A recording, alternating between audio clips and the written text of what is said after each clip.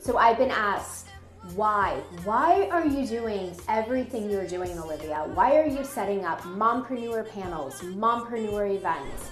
And here's the reason. I want to share with you one of the main reasons that this mompreneur group is so incredibly important to me is because building a village around me and filling my heart with the women who support me and what I'm building here is 100% priceless. If you are a mom and a business owner, you completely understand that it can feel very lonely.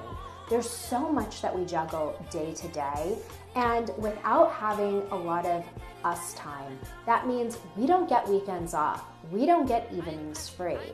And so without that time for us to re-energize ourselves like most women and most men in the work field, we need to surround ourselves with other women who understand.